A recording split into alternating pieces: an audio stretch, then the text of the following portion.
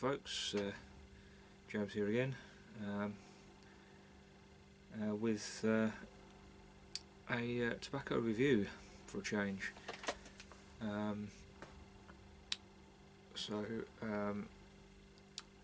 Yes, I've got the tobacco in question is loaded and well underway.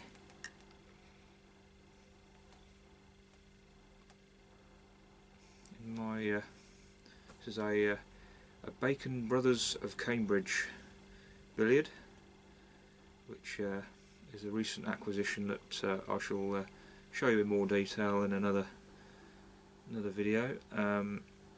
That's coming up soon.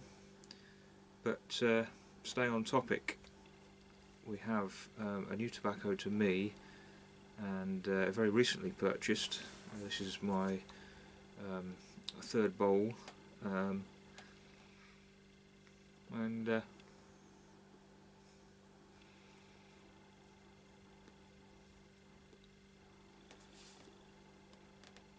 it's turning out to be fairly enjoyable, which for some reasons, for obvious reasons that I'll go into later, will be somewhat of a surprise to some, I would imagine.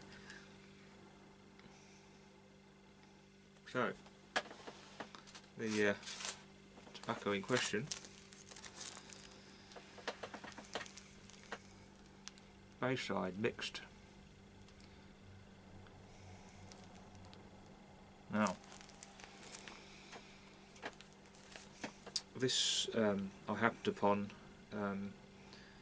as I was buying my usual pouch of St Bruno from our local Asda supermarket, and they have a great big list, as obviously you're not allowed to see the things anymore. Big list of what they sell behind the counter there, and amongst them was this Bayside mixed blend, and I essentially bought it. I knew nothing about it. I thought, oh, we'll give it a go, see how we get on. So first things first, it was fairly cheap, so 50 grams for £9.70,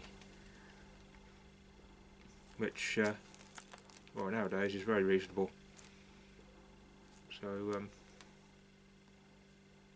so good so far. So it turns out, on inspection, fairly sure that have a Virginia blend, and that's ready rubbed, and I suppose you could call it probably a shag cut. And it's quite a light mixture visually, so you'll see what I mean. I've got some here.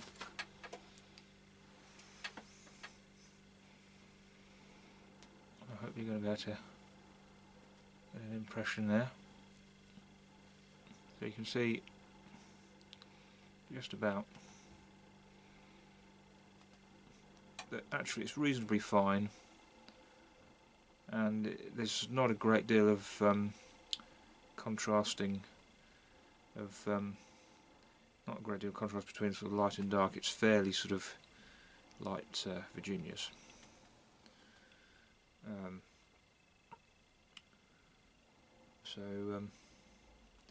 Yeah, it doesn't look particularly wonderful, but I thought, well, we'll stick with it. Well, there's one or two bits, when you look closely, there's one or two bits of dark in there. Anyway, so I generally don't like to look at other reviews before I smoke a blend, and that is the same with this blend. So as I say, I've had 2 or 3 bowls, and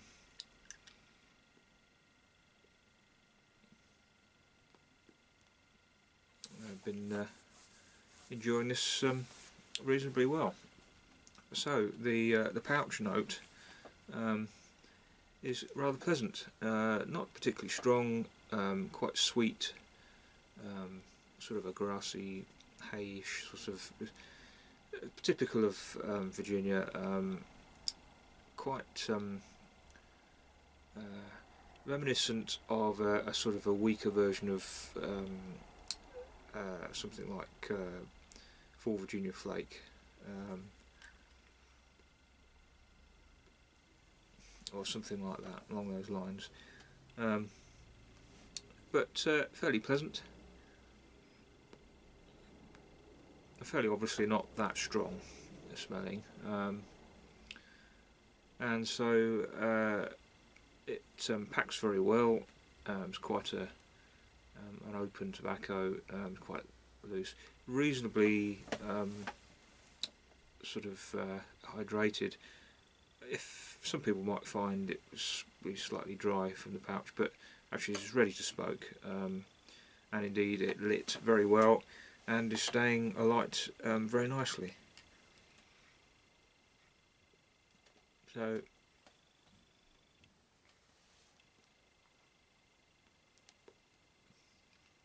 taste wise, not extraordinarily complex by any means, but fairly smooth, definitely fairly sweet.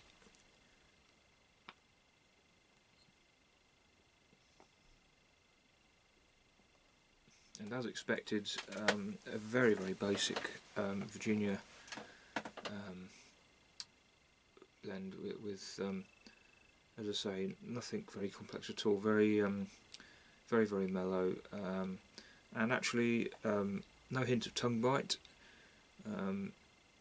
Doesn't burn too hotly. I am smoking this in a fairly thick walled pipe, and I think that would be beneficial, because it does once it's lit, it stays lit very well.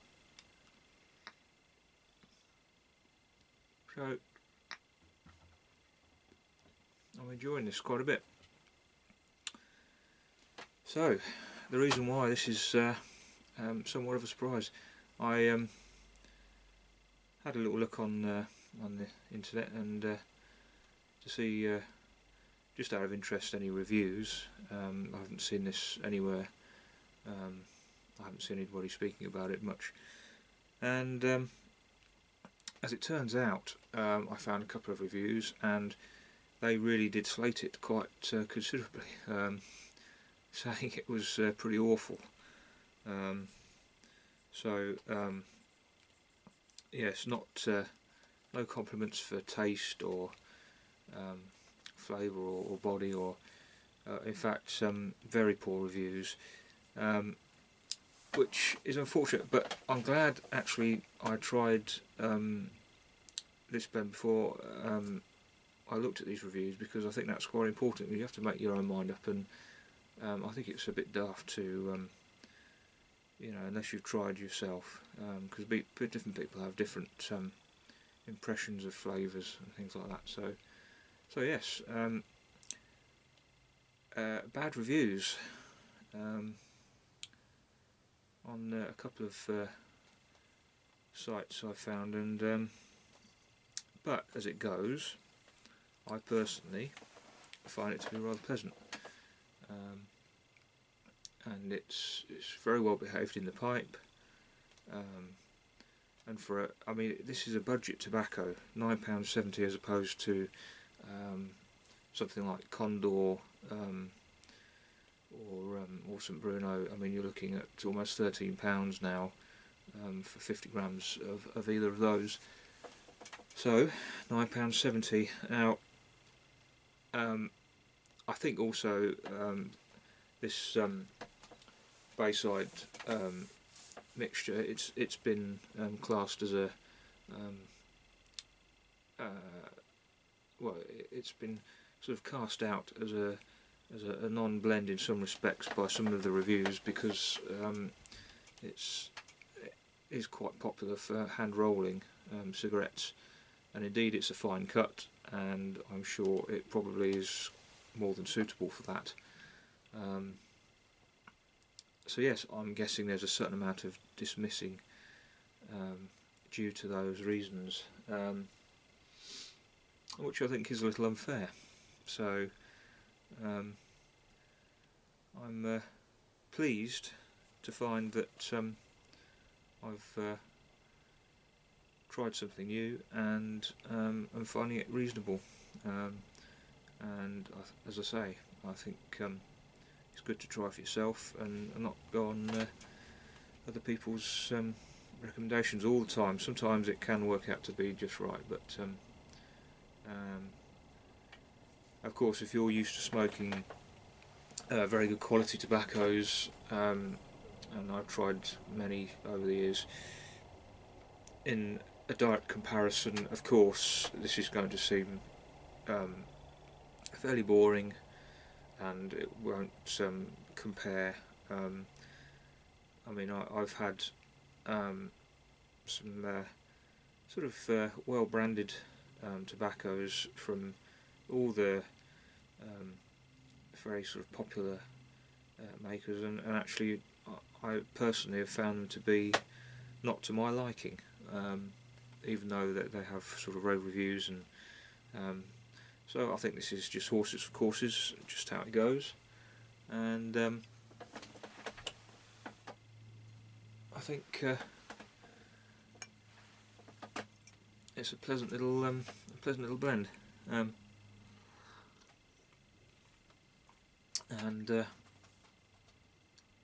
it does mention in some of the reviews the only sort of positive thing that came out was that it would be a good base for blending, which I fully agree with. As a very basic Virginia blend, you know, you could use it for calming down something that was a little bit harsh, perhaps, or just bulking out something else. It won't, other than adding just a little bit of sweetness, I would imagine. I don't think it would detract, certainly, from anything else that you might add it to. So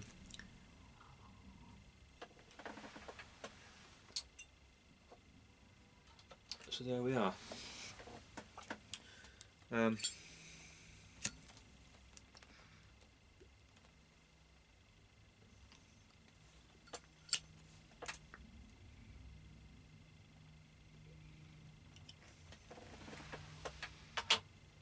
As with some cheaper blends, you notice towards the bottom of the bowl it does lose a little bit of its sweetness and sort of flavouring. I don't know whether it is cased or whether there's anything in there. Now, I don't detect anything unpleasant. It's just fairly consistent, but the last little few bits in the bottom just become a little bit sort of well, not so pleasant.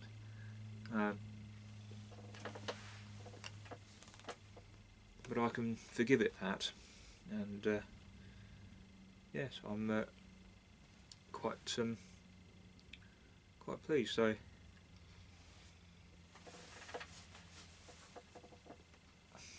I don't think it's not one that I would go out of my way to buy again, but well, it would be useful, I think, for me personally, as a sort of a general smoke that I would have if I didn't want to put too much sort of thought into the thing. You know, sometimes if I was writing, or if I was, I don't know, doing some jobs or whatever, it's something I could smoke and it would be pleasant enough to be worth having, and but not too complex to have to think about too much.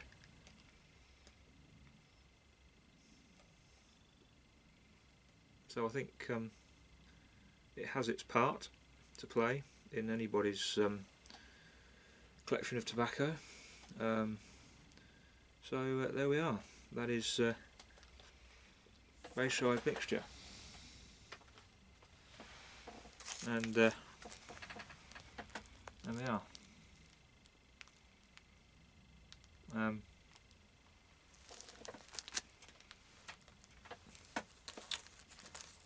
There is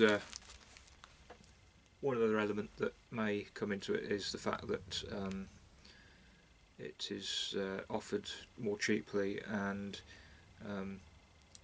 I think they can do this now. I believe there's something whereby if it is a pipe tobacco, it can be, if it's marketed as a pipe tobacco, it can be sold more cheaply, and is in fact more of a hand roll of tobacco. Whether this is true or not, I'm not entirely sure, but this is something else that cropped up in some of the forums with other sort of over-the-counter blends. So, I'm talking too much and not smoking enough.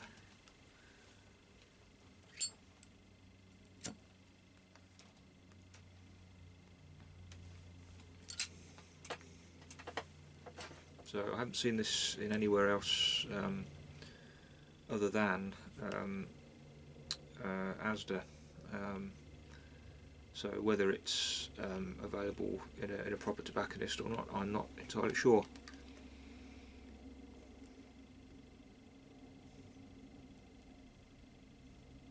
So there we are. Not very technical, but my basic review on Bayside ready rubbed mixed blend. So I think we'll leave it there. So as usual, keep the cameras rolling, keep the pipes puffing.